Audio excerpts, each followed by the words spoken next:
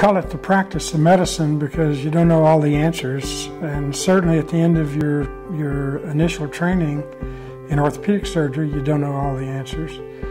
And even through your board certification and after your board certification, you don't have all the answers. So you have to figure out a way to teach yourself. And the best way to do that is to study.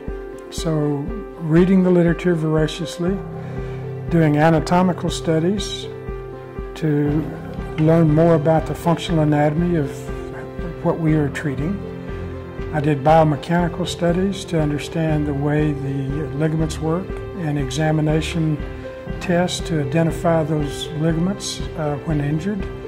We also, I started with arthroscopy when less than 1% of the practicing orthopedists were using arthroscopy as for surgical reasons.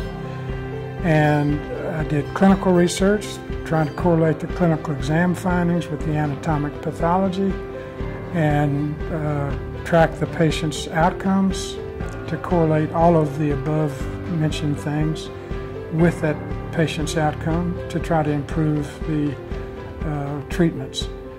And the progression basically leads to the next step, which is regenerative medicine.